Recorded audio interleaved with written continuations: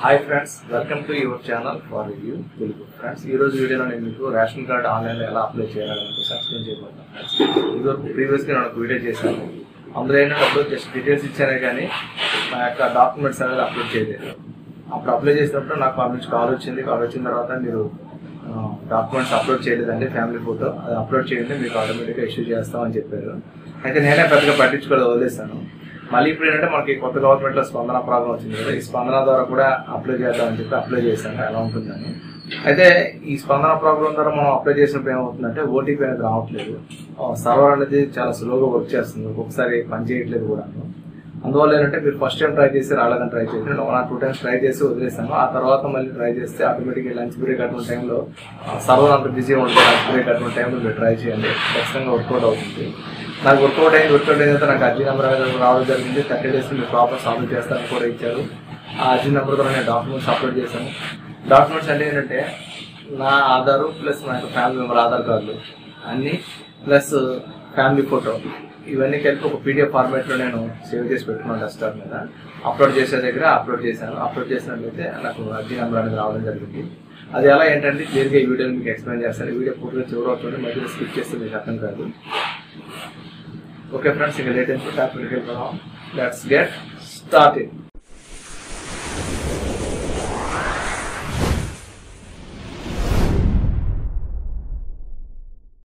Friends, ఇందుకోసం మీరు first మీ యొక్క కంప్యూటర్లో క్రోమ్ బ్రౌజర్ ఓపెన్ చేసుకోండి. మీ ఇష్టం ఏదైనా బ్రౌజర్ ఓపెన్ చేసిన తర్వాత ఇక్కడ టైప్ చేయండి, స్పందన అని టైప్ చేయండి. స్పందన అని టైప్ చేసినట్లయితే మనకి ఆ సైట్ అనేది ఓపెన్ అవుతుంది. ఒక్కొక్కసారి సైట్ బిజీ ఉంటుంది, మీరు ట్రై చేయండి, ఓపెన్ అవుతుంది. ఇక్కడ చూడండి ఆన్లైన్ యూజర్ లాగిన్ అని చూసారు కదా, అక్కడ క్లిక్ చేయండి. నేను ఈ లింక్ కూడా డిస్క్రిప్షన్లో ఇస్తాను. అక్కడ నుంచి మీరు ఆ సైట్కి వెళ్ళొచ్చు అనమాట. ఓపెన్ అయితే ఈ విధంగా ఉంటుంది. ఇక్కడ మన యొక్క ఆధార్ నెంబర్తో లాగిన్ అవ్వాల్సి ఉంటుంది. మన యొక్క ఆధార్ నెంబర్ ఇచ్చి కింద గెట్ ఓటీపీ అనేది క్లిక్ చేసినట్లయితే మనకి ఓటీపీ అనేది రావడం జరుగుతుంది. ఆ ఓటీపీ ద్వారా మనం లాగిన్ అవ్వాలన్నమాట. నేను నా యొక్క ఆధార్ నెంబర్ ఇచ్చాను, కింద ఓటీపీ కోసం వెయిట్ చేస్తున్నాను. ఓటీపీ ఎంటర్ చేసి నెక్స్ట్ కింద వెరిఫై ఓటీపీ అనేది క్లిక్ చేస్తున్నాను.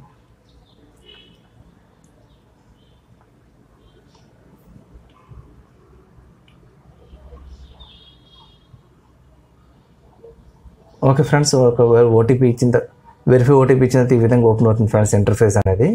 ఇక్కడ చూడొచ్చు మీరు ఈ విధంగా ఉంటుంది. ఇక్కడ చూసినట్లయితే అర్జీ నమోదు అని చూసారు కదా పైన ఆప్షన్, రెండోది అక్కడ క్లిక్ చేయండి. అక్కడ క్లిక్ చేసినట్లయితే మళ్ళీ నెక్స్ట్ పేజ్ అనేది ఓపెన్ అవుతుంది. ఇక్కడ చూడండి క్లిక్ హియర్ ఫర్ అప్లికెంట్ అనేది అక్కడ క్లిక్ చేయండి. క్లిక్ చేసిన తర్వాత ఇక్కడ చూడండి ఈ విధంగా వస్తుంది. మీ యొక్క పర్సనల్ ఇన్ఫర్మేషన్ అనేది ఈ విధంగా ఉంటుంది. ఆల్రెడీ మీరు ప్రజా సాధికార సర్వేలో ఏదైతే అయ్యిందో అది మాత్రం ఆ అడ్రస్ అన్ని క్లియర్గా ఉంటాయి. ఇదే అడ్రస్లో కనుక మీరు ఉన్నట్లయితే కింద ఆప్షన్లో కూడా సేమ్ యాజ్ అడ్రస్ అనేది ఇవ్వచ్చు. నేను కిందకి ఇలా స్క్రోల్ చేస్తాను. ఇక్కడ చూడండి ఫ్యామిలీ గ్రీవెన్స్ ఇన్ఫర్మేషన్ అని ఉంది. ఇక్కడ బేసిక్గా మనకి పిఎస్ఎస్లో ఇచ్చిన ఇన్ఫర్మేషన్ అనేది ఉంటుంది. అదే ఇంకా అటు సేమ్ అడ్రస్ అయితే ఇక్కడ లెఫ్ట్ సైడ్లో ఇక్కడ క్లిక్ చేసుకోవచ్చు. ఇక్కడ if same address click here అని చూసారు కదా, అక్కడ క్లిక్ చేయొచ్చు. లేనట్లయితే నేను ఆ అడ్రస్లో ఇప్పుడు లేను కాబట్టి నేను సెలెక్ట్ చేసుకుంటున్నాను. డిస్ట్రిక్ట్, మండలం, విలేజ్ అనేది సెలెక్ట్ చేసుకుంటాను. మీరు కూడా ఇదే అడ్రస్లో లేనట్లయితే మీరు కూడా సెలెక్ట్ చేసుకోవాల్సి ఉంటుందన్నమాట. ఇక్కడ చూడండి ఫస్ట్ డిస్ట్రిక్ట్ అనేది సెలెక్ట్ చేస్తాను. ఇఫ్ సేమ్ అడ్రస్ అయితే ఇక్కడ క్లిక్ చేయాలి. ఓకే,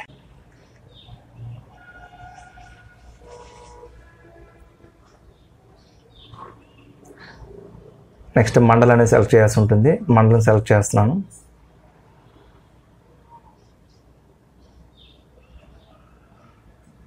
నెక్స్ట్ విలేజ్ అనేది సెలెక్ట్ చేయాల్సి ఉంటుంది. విలేజ్ కానీ మీ యొక్క వార్డ్ నెంబర్ కానీ ఐడియా ఉంటే దాని ప్రకారం సెలెక్ట్ చేసుకోండి.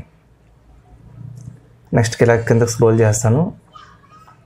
గ్రామ్స్ ఇన్ఫర్మేషన్ దగ్గర మీరు సెలెక్ట్ చేయాల్సి ఉంటుంది. ఇక్కడ చూడొచ్చు మీకు ఏది రిక్వైర్మెంట్ అనేది చూసుకోవాల్సి ఉంటుంది. ఇక్కడ సెలెక్ట్ చేసుకోవాలి.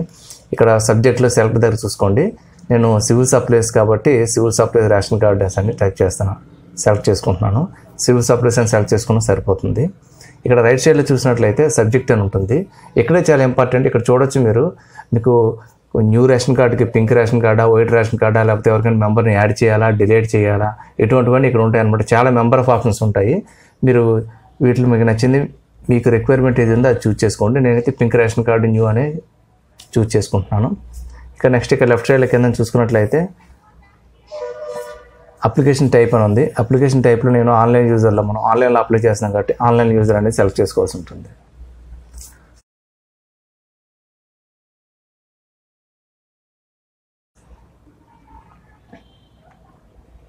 చూడొచ్చు మెంబర్ ఆఫ్ సర్వీస్ అనేది అవైలబుల్గా ఉన్నాయి ఫ్రెండ్స్. మీకు ఏ సర్వీస్ రిక్వైర్మెంట్ చూసుకోండి అందులో.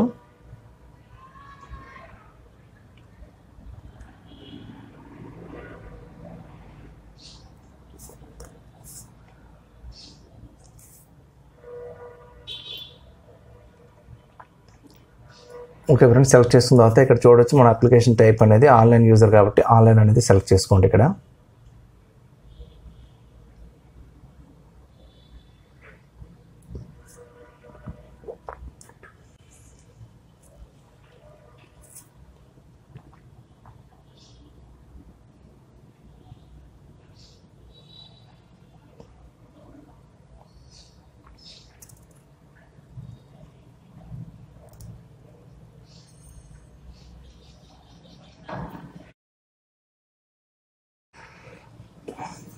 ఓకే ఫ్రెండ్స్, సెలెక్ట్ చేసుకున్న తర్వాత ఈ విధంగా వస్తుంది. నెక్స్ట్ ఇక్కడ కింద చూస్తున్నట్లయితే రిమార్క్స్ ఉంది కదా, రిమార్క్స్లో మీ యొక్క డీటెయిల్స్ అనేది ఎంటర్ చేయాల్సి ఉంటుంది ఫ్రెండ్స్.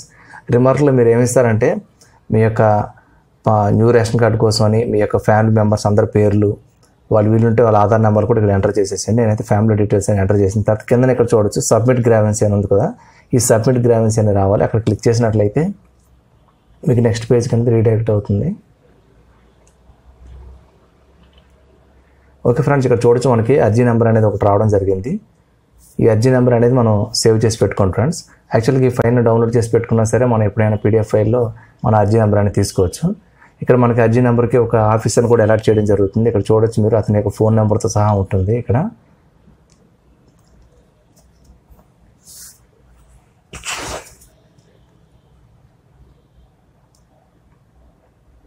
ఓకే ఫ్రెండ్స్, నేను ఇప్పుడు ఈ యొక్క ఫైల్ని డౌన్లోడ్ చేసి పెట్టుకుంటాను. మీరు అర్జీ నెంబర్ అయితే తప్పనిసరిగా రాసి పెట్టుకోండి, ఎందుకంటే మనం దీని యొక్క నకలు అనేది జతపరచాల్సి ఉంటుంది. ఇప్పుడు ప్రింట్ చేస్తున్నాను. ప్రింట్ చేసిన తర్వాత పీడిఎఫ్లో ఇది ఎక్కడ కావాలంటే అక్కడ డెస్క్టాప్లో సేవ్ చేసుకుంటాను. సేవ్ చేసుకున్న తర్వాత దీని యొక్క అర్జీ నెంబర్తో నేను ఇప్పుడు డాక్యుమెంట్స్ అనేది అప్లోడ్ చేయబోతున్నాను. ఇక్కడ చూడొచ్చు అర్జీ నకలు జతపరచండి అని ఉంది కదా, అక్కడ టచ్ చేయండి పైన. ఈ విధంగా ఓపెన్ అవుతుంది. సేమ్ అప్లికేషన్ మనకి అర్జీ నెంబర్ ఉంది కదా, ఆ నెంబర్ అనేది ఇక్కడ టైప్ చేయాల్సి ఉంటుంది. టైప్ చేసి చూస్ ఫైల్ ఉంది కదా, చూస్ చేసుకోవాలి. ఇక్కడ చూడొచ్చు అర్జీ నెంబర్ అనేది ఇక్కడ ఉన్నది. నాకు అర్జీ నెంబర్ని కాపీ చేస్తున్నాను ఇందులో డౌన్లోడ్ చేసిన పీడిఎఫ్ ఫైల్లో.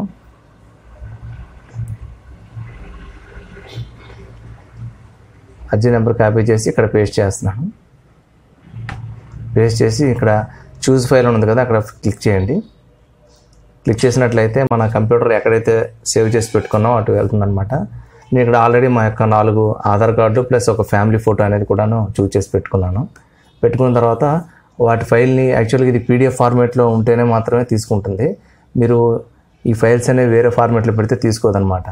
అందుకని పీడిఎఫ్లో పెట్టి ఇప్పుడు అప్లోడ్ చేస్తున్నాను. లేకపోతే ఆన్లైన్లో కన్వర్ట్ చేసుకోండి పీడిఎఫ్ ఫైల్స్ని. నాకు 1-2 సార్లు సబ్మిట్ కాలేదు, ఎందుకని అనుకుంటే ఈ ఫైల్స్ అనేవి వేరే ఫార్మేట్లో ఉన్నాయండి. నేను ఇప్పుడు ఇవి మళ్ళీ పీడిఎఫ్ ఫార్మేట్లో కన్వర్ట్ చేసుకొని ఒక ఫైల్లో పెట్టుకున్నాను. పెట్టుకొని ఇప్పుడు అప్లోడ్ చేస్తున్నాను. ఈసారి చూడండి అప్లోడ్ అనేది అవుతుంది.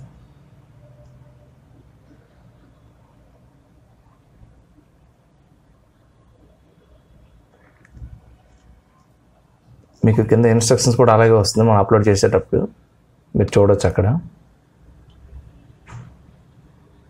Okay,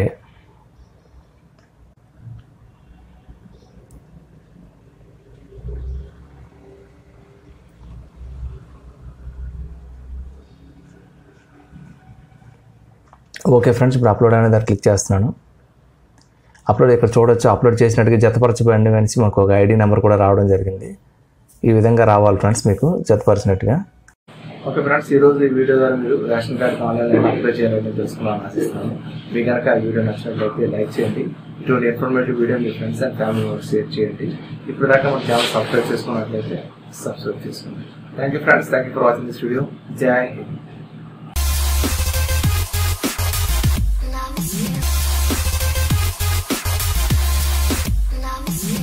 hi friends, welcome to your channel for you Telugu. Friends, మీరు కనుక మన ఛానల్ ఇప్పటిదాకా సబ్స్క్రైబ్ చేసుకున్నట్లయితే ఇక్కడ రెడ్ కలర్ బటన్ ప్రెస్ చేసి సబ్స్క్రైబ్ చేసుకోండి. వెంటనే ఒక బెల్ సింబల్ వస్తుంది పక్కనే, అక్కడ టచ్ చేసి యాక్టివేట్ చేసుకోండి. ఇలా యాక్టివేట్ చేసుకుంటే నేను ఎప్పుడు వీడియోస్ పెట్టినా కూడా మిస్ కాకుండా మీ మొబైల్కి నోటిఫికేషన్ పొందవచ్చు.